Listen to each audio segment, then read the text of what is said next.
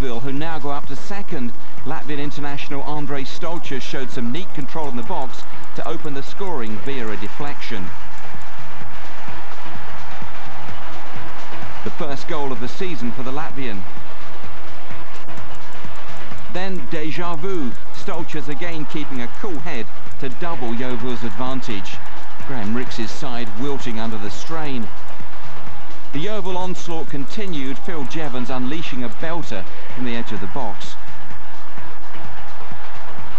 Jevons' fourth goal of the season.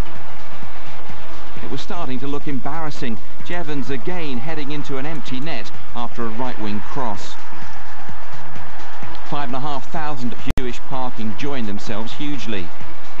Oxford briefly rallied, and after a skirmish in the box, Jamie hand on hand for a consolation effort. But Oxford were already a beaten side and they knew it. Back came Yeovil with another onslaught on goal, and this cracker from Kevin Gall was the pick of the day. One of those days when everything was going in for Gary Johnson's side. With 11 minutes left, the final indignity for demoralised Oxford. Their defence in absolute tatters as Phil Jevons completed a second-half hat-trick.